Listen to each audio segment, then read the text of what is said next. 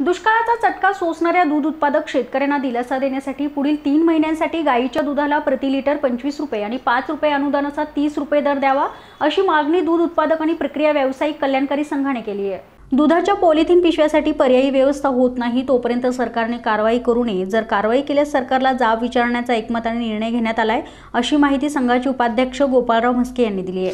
काल महाराष्ट्र राज्य दूध संघाचा जो कल्याणकारी संघ आहे त्यांची मीटिंग झाली। मीटिंगमध्ये 3 विषयावर चर्चा झाली।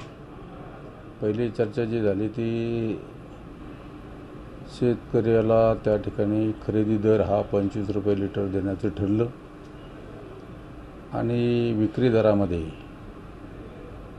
2 रुपयाने वाढ करावी असा निर्णय काल झाला। ज्यांची विक्रीची किंमत जी 44 रुपये आहे त्यांनी ती 44च ठेवावी आणि ज्यांची 42 आहे त्यांनी ती 42 ची 44 करावी असा निर्णय झाला आणि त्याची अंमलबजावणी 8 तारखेपासून करावी। दुसरा विषय जो झाला तो पॉलिथिनच्या संदर्भामध्ये झाला। महाराष्ट्र शासनानं पॉलिथिनवर त्या ठिकाणी बंदी घातलेली आहे।